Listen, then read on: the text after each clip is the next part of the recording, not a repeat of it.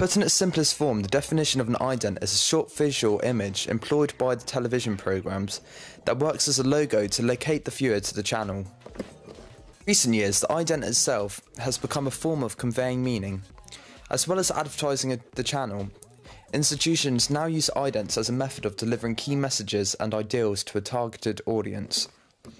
Marketing professionals carefully construct a targeted audience. Working closely alongside a creative individuals, they will ensure that the content fittingly appeals to the audience that they have selected and promotes appropriate ideologies that fit into the channel's brand. While the viewing expectation of media products are augmented, advertising your media text and institution became just as important as the content. Encouraging audiences to consume your media text became essential. The large variety of media text made audiences feel overwhelmed and confused as to what they should consume. The most effective method of ensuring the audience will consume your product is by establishing a brand for yourself. Television institutions use idents as a method of establishing a brand.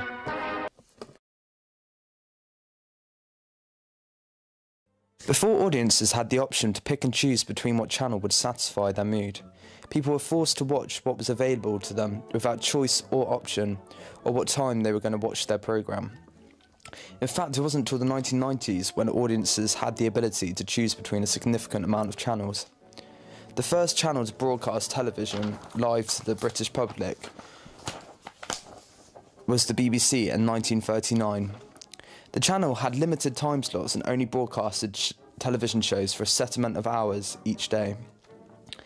Being the only public service broadcasting channel in the UK meant that it had a captivated audience, meaning if people of that time had the privilege to watch television at home, they were forced to watch the BBC. This worked as an advantage to the BBC, as they didn't need to worry about competing against other channels and didn't need to spend vast amounts of money on advertising, which included idents. The BBC was taken off the air in 1939 due to the outbreak of war. It didn't return until 1946. Whilst making their transition back onto UK television, it became apparent to the BBC that competing media institutions were beginning to catch up on the national media rat race. This was in the form of commercial television.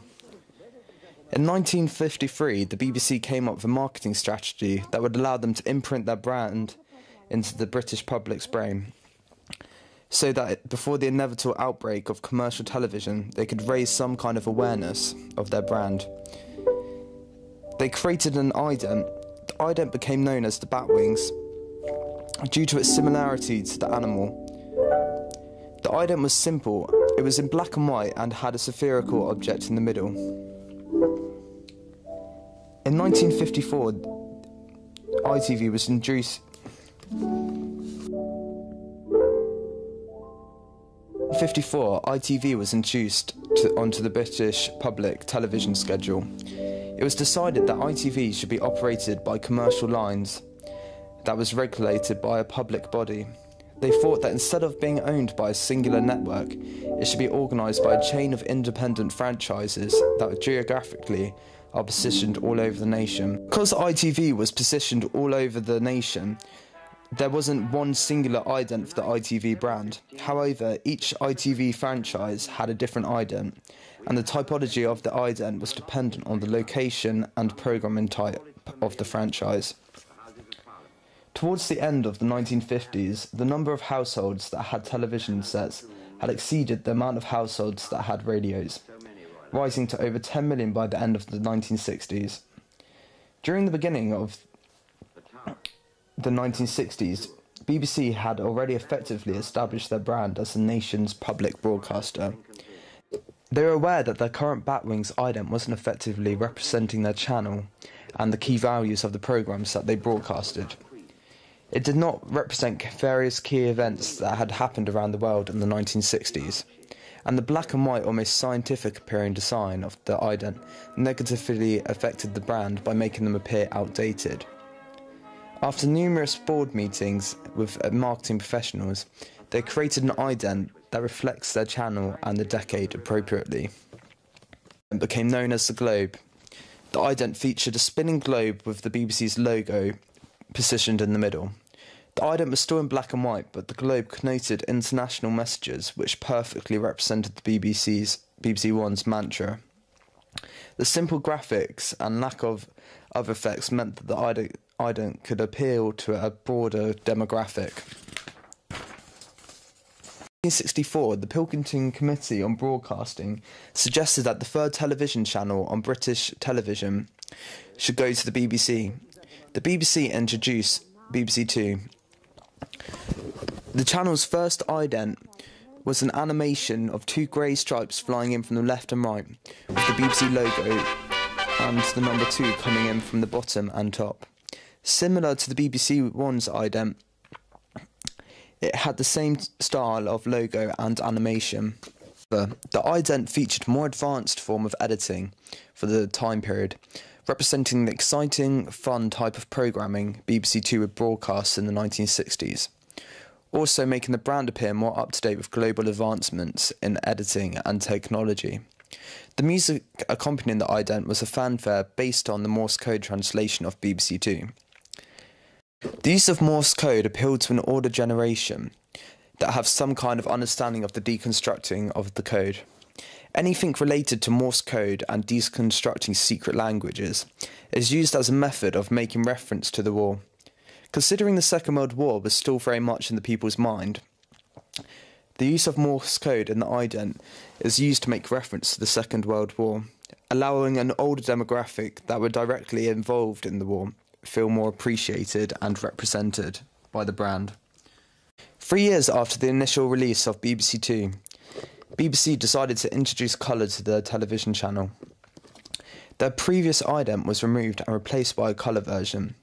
The ident showed 3 colours flying in from the corners and merging together to form a white dot in the middle, with a large number 2 in the middle, with the word colour written underneath it. The ident was largely used as a marketing technique to demonstrate that the channel was now broadcasting in colour. However, the design of the ident was completely different to those that the BBC had previously used for any of their channels. The ident was used as a method of rebranding the channel. Considering the channel was trying to advertise the fact that they now broadcast in colour, the use of colour in the ident was understated. Initially, this was because technologies regarding colour of that time were limited, but also because the introduction of colour television sets was new, and they were quite expensive, so the use of simple colours would leave an audience that was less financially able to afford a colour television set or license unrepresented. And because the BBC was a public broadcaster, they had to ensure that their channel demographics were as broad as possible. Towards the end of the 1960s, television licenses had increased to 16 million, and television was being blamed for the plummeting cinema ticket sales. The public service philosophies were beginning to become ingrained into a lot of the BBC's programmes. In 1974, BBC One began broadcasting in colour. They brought out a new colour ident as well. The ident showed a moving globe in colour, with the BBC One's logo in the bottom. Like all of BBC One's previous used idents, it had a very international feel to it, which is a common theme used by the BBC to make them appear more culturally aware. The ident also had the word colour in bold writing next to the logo. This was used as a method of encouraging viewers still watching in black and white to purchase a colour television set. In 1983, it was announced by the Idents Committee that a 4th channel would be introduced. The channel was awarded to another commercial independent body. The channel became known as Channel 4. Other channels that had been around for more than 20 years and already had a set-in-stone target audience that understood their philosophies and values. Channel 4 had the ability to establish their brand with a more up-to-date, media-savvy audience. The channel's first ident used several different rectangular colour blocks flying in from the corners to form a number 4. The style of editing and shop typology appeared very cutting edge and sophisticated. The use of colour in the ident was exaggerated. This was because most of the British public were now watching their television on a colour television set, as the price of them had dropped significantly. And by suiting the ident to fit a small minority of the population that still couldn't afford colour television sets, would have worked to a disadvantage because it would have made their channel appear less technologically advanced. The introduction of more television channels meant that broadcasters could be a bit more inclusive with their channel demographics. From the beginning, it became apparent that Channel 4 promoted middle-class ideals, not only by appealing to a richer audience demographic by using colour, but the nature of their programmes promoted popular values that replicated the beliefs of the middle class in the 1980s. Their first ident was a classic example of this. The graphics were a lot more sophisticated, and the colours have connotations of wealth and vitality. After BBC Two broadcasted their computer-generated ident, there was a surge in the amount of channels that began using computer-generated designs. BBC One computer-generated a globe that spun around. ITV and Channel 4 used their logo, but computer-generated it to improve the graphic design and effects.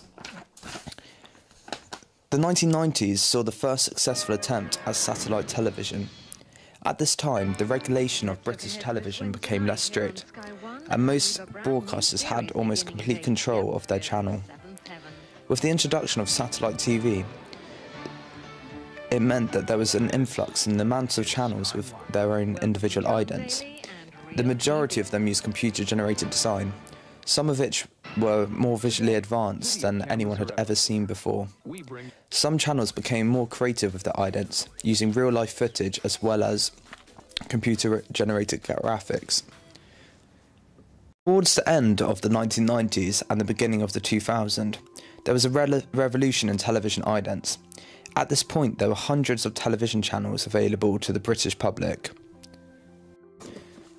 Currently, idents can almost perfectly replicate the type of programming a channel will broadcast, and active audiences are able to pick up on these themes and decide if they would appreciate them or not.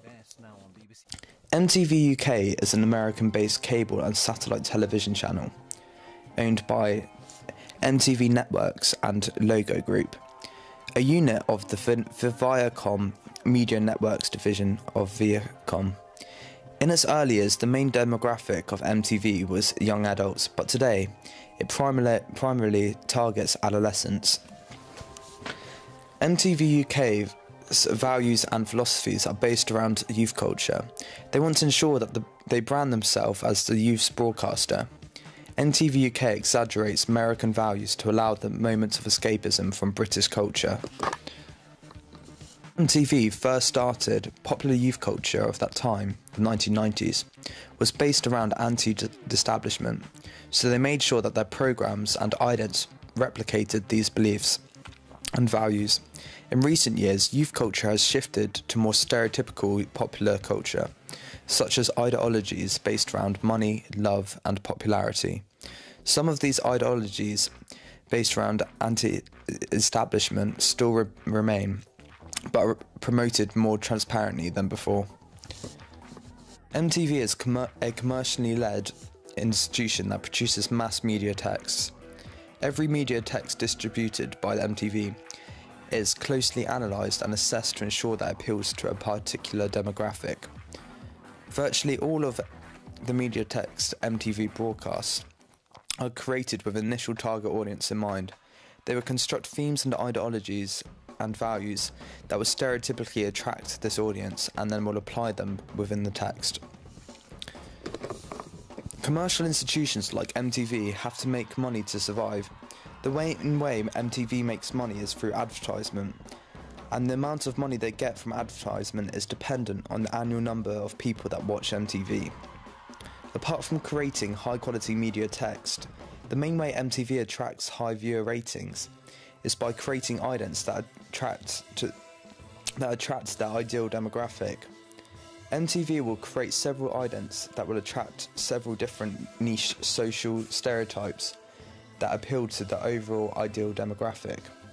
And because MTV aims to attract both genders, Half the idents will be aimed towards teenage boys and half to teenage girls. Idents MTV uses are placed before a specific television show with a voiceover introducing the show that's about to come on. These idents will often feature themes that are similar to the show. For example, an ident before a show aimed at teenage girls, like My Sweet 16, may include messages and objects that are stereotypically associated with females. This works as a method of showing the audience a very brief snippet of what the show is about. The audience can then decide if they would like to watch the show. MTV UK's idents are shown throughout the whole day. They will be played before, after, and even during an advertisement break. These types of idents are dependent on the time of day and the programming that was on before the advertisement break. For example, an older youth generation may be watching MTV during the night, so MTV will broadcast an ident that communicates messages that an older youth to young adults demographic will appreciate and understand. Globalisation of television was unavoidable, as the majority of people working in producing roles were regularly circulated round from country to country, and each time they worked on a new project, they would inevitably include themes from their own culture. However, the introduction of companies like MTV on British television supplied a direct link for globalisation in media. MTV was first launched on British television. A lot of consideration went into deciding how MTV could incorporate values from British culture into MTV's brand, and how people could relate to some of the themes being conveyed in their shows. Despite all of their planning, it was impossible to make an American brand British. They accepted this and used it to their advantage by promoting their culture as something new, exciting, and a method of escapism to the youth. In 2007, MTV underwent a complete rebranding. They released several new idents which were used to replicate youth culture of the time. These idents were known as identity reboots. They all feature the same kind of colour schemes and type of mellow music. They use ideologies from popular youth culture to appeal to teenage boys and girls. This identity reboot features a large amount of visual imagery of objects and locations to stimulate the senses. It shows a chocolate substance dripping down from the sky onto gold-coated objects, whilst a slow music plays in the background. There are several golden-coated objects floating from the sky, while a melted chocolate substance pours over them. There is a diamond ring, horse, Bentley, sunglasses, and lipstick. When put into this context, they have connotations of power, money, wealth, beauty, vanity, lust, desire, and self-obsession. All of these connotations could stereotypically be linked to youth culture, meaning the target demographic of this ident is teenage girls, approximately 14 to 18, from a working class to middle class background.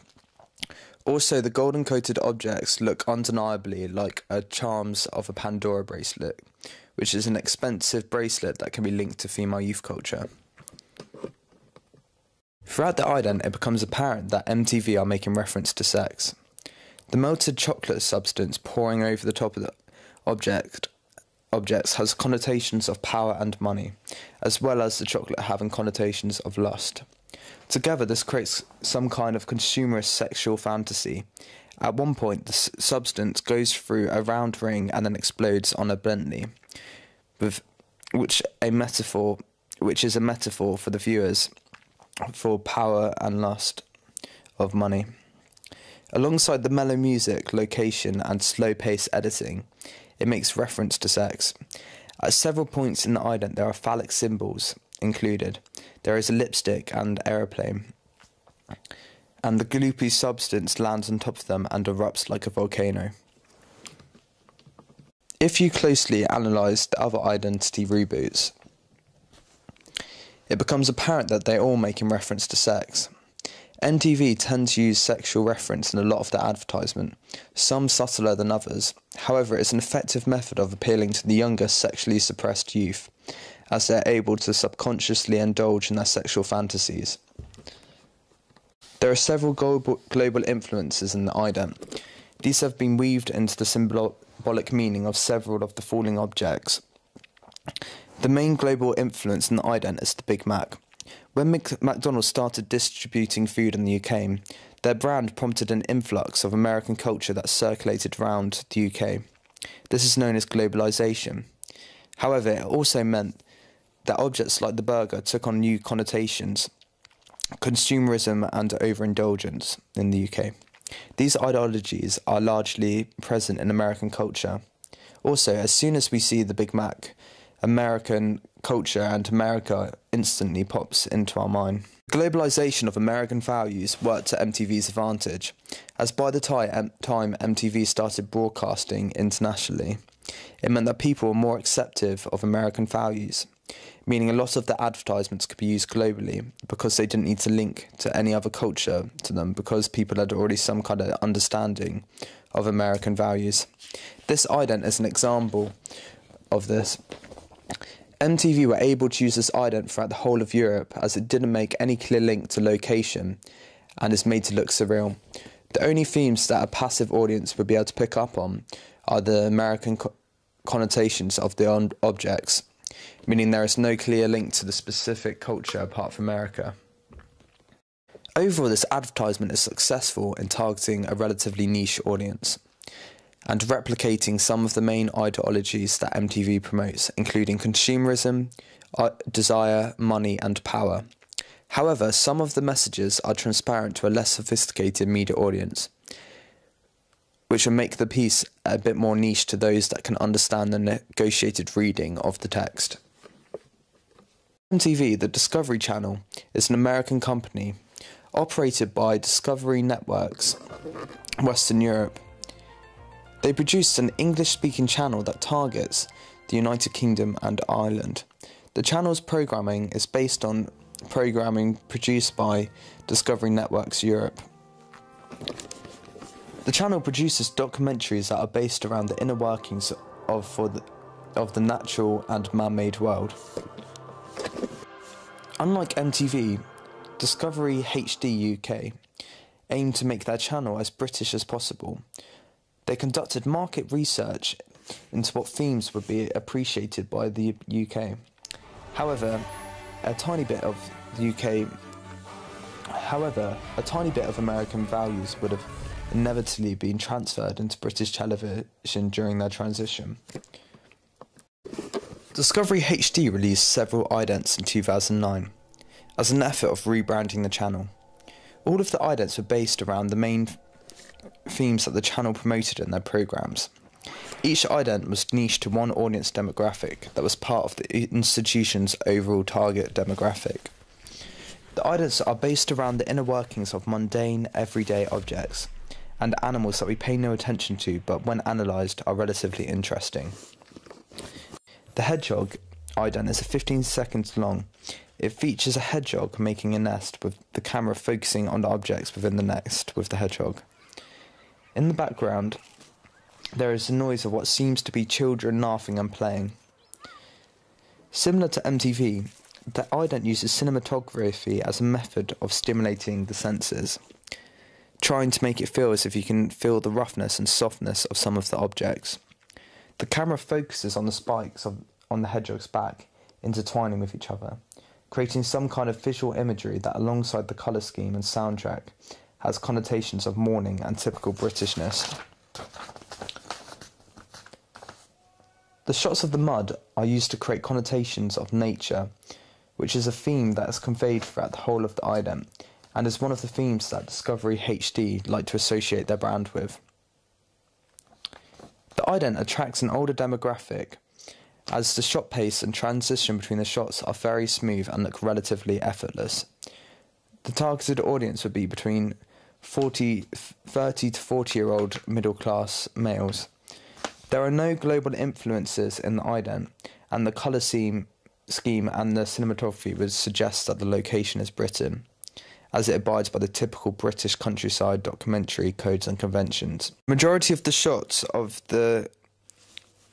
extreme close-ups of the hedgehog, showing its natural habitat, and at some points the shots get uncomfortably close.